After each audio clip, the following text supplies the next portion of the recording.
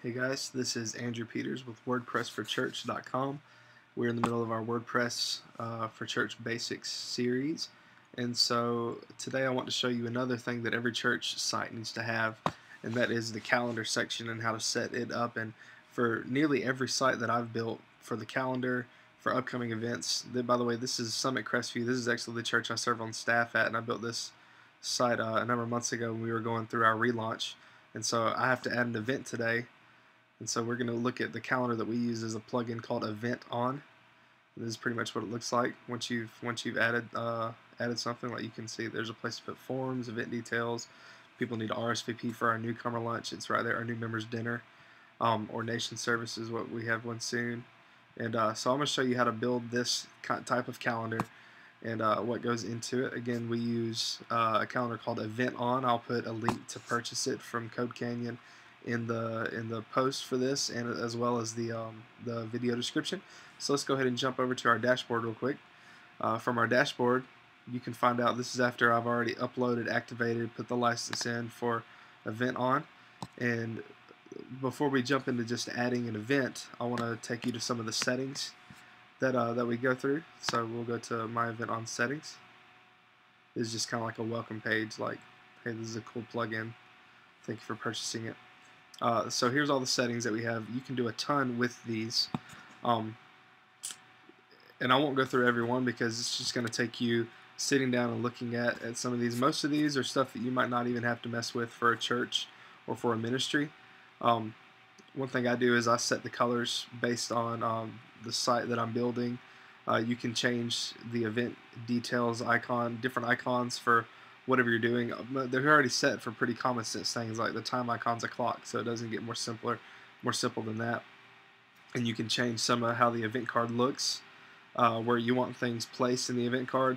One cool thing is this right here, where they have third-party API support for the EventOn calendar. What that means is that if we're having, for example, it links with Eventbrite. And so what that means is that if someone wants to register for an event, I can connect our calendar directly to our Eventbrite.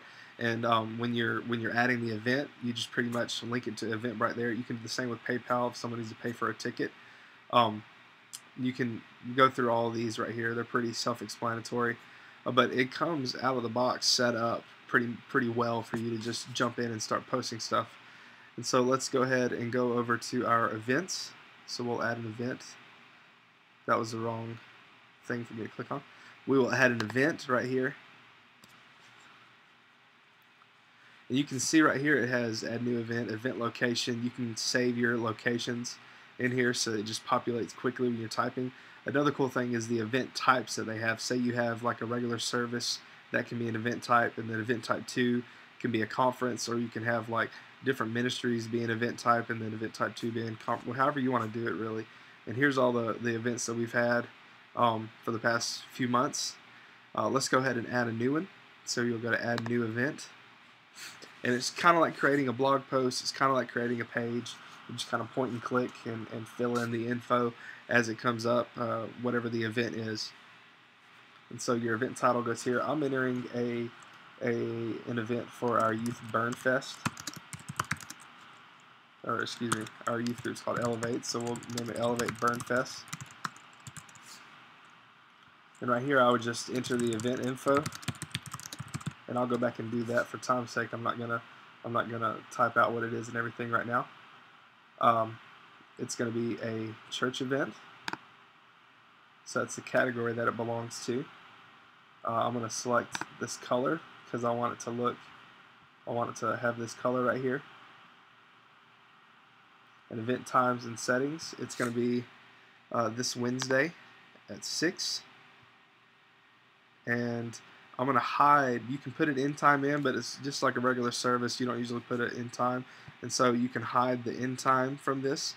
You can also create a repeating event. If you have something you do like every month that you want to put in, you can do it right here. This is not a repeating event, so we're not going to. Save location. You can go back up to that events tab, and you can select from ones that you already have saved. This was going to be at the Knoblochs.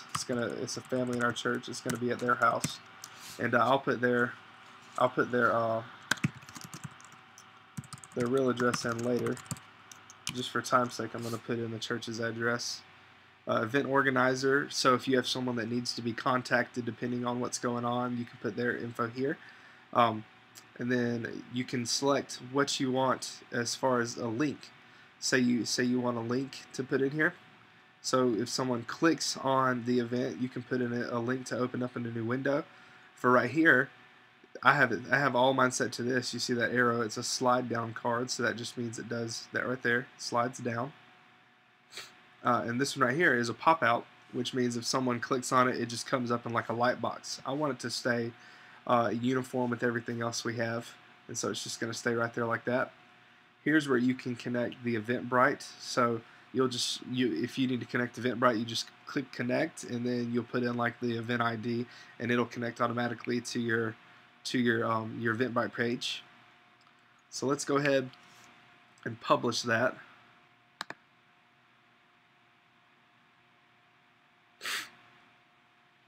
And while that's publishing, we'll go over here and refresh this.